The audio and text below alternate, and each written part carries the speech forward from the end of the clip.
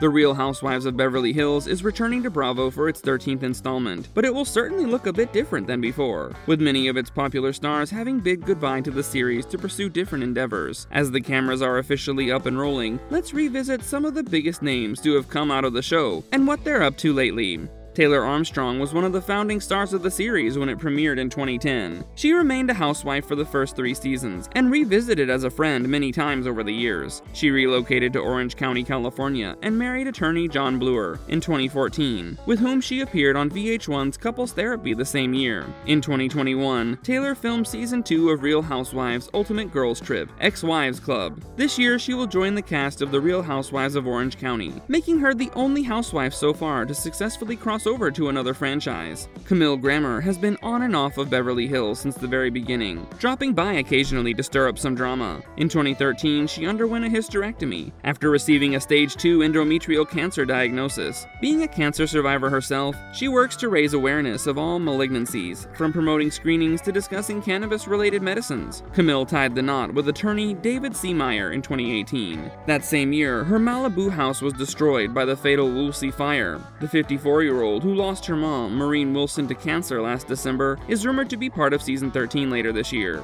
The news began spreading when she was spotted filming with other former housewives, Denise Richards and Kim Richards. Adrienne Maloof was one of the original cast members, but abruptly left in the 3rd edition after a huge secret was revealed about her family, that she used surrogacy to conceive her twin sons. Following her time on the dramatic series and her public split from the renowned plastic surgeon, Dr. Paul Nassif, the TV personality took a step back from the spotlight to raise her children. As the only daughter of billionaire entrepreneur George J. Maloof Sr., Adrienne is the co-owner of various business holdings of Maloof companies, including a stake in the Sacramento Kings, the Vegas Golden Knights, the Palms Casino Resort in Las Vegas, among others. Kim Richards participated in the first 5 installments in a full-time capacity. Since then, she only did cameos and was last seen in Season 10. Following 2 arrests in 2015, she's been working on maintaining her sobriety. Kim is looking forward to helping her sisters, Kyle Richards and Kathy Hilton, who were feuding, to reconcile during her return in the upcoming edition. However, she stated that she doesn't want to return full-time, as she recently welcomed her 3rd grandchild and wants to prioritize her family.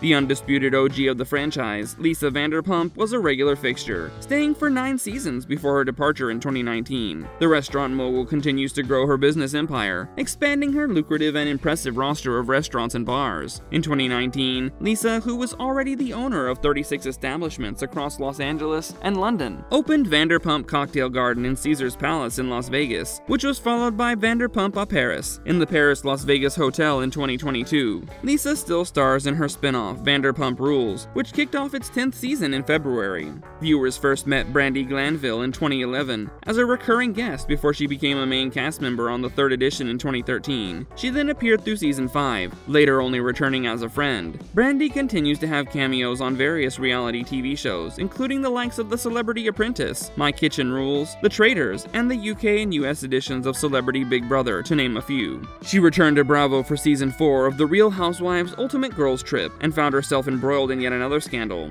It was reported that Brandi's co-star, Carolyn Manzo, claimed the former inappropriately touched her without her consent while they were in Morocco this January. Brandi hit back at the life-ruining allegations, with her attorneys even sending a letter to Warner Brothers, demanding that it release audio and videotapes that, they claim, will prove that she didn't sexually harass Caroline. Mom to supermodels Gigi and Bella Hadid, Yolanda Hadid joined the series in 2012, which chronicled the demise of her marriage to David Foster, as well as her struggle with Lyme disease. She ultimately left in 2016 following their divorce. Since her housewife days, Yolanda has kept busy, and how. She starred in Project Runway in addition to hosting Making a Model with Yolanda Hadid. The former model walked in the Off-White show during Paris Fashion Week alongside her model daughters in March 2020. Last year, she also served as a judge on the 13th edition of Holland's Next Top Model.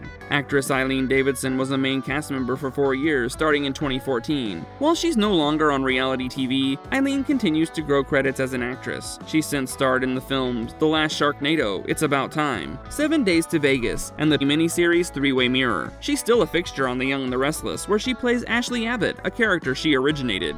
Often considered one of the least impressive cast members, Carlton Gabia got the title of a housewife only for the 4th season back in 2013. The TV personality and her husband David finalized their divorce in September 2018, 2 years after they announced their separation. During that period, she was also sued by her her housekeeper, who claimed Carlton physically abused her during the duration of her employment, which the star denied. She popped back on Bravo in 2020, starring in an episode of $1 Million Listing Los Angeles to sell her mansion. Former beauty queen Joyce Gerard de Ohoven joined the cast of the fourth season in 2013. Her time on the show was short-lived, as she was fired after butting heads with fellow castmate Brandi Glanville. She renewed her wedding vows to producer Michael Ohoven in 2017. Although her stint was short and not so sweet, Joyce has been doing just fine, pursuing a variety of different projects. The Puerto Rico native launched her own skincare brand, Joyce Miracle Elixir Collection, which includes skin and hair oils. She's the founder and CEO of an entertainment production called Infinity Media. Thank you for watching our video. Don't forget to like, share, and comment. Subscribe to our channel for more great content.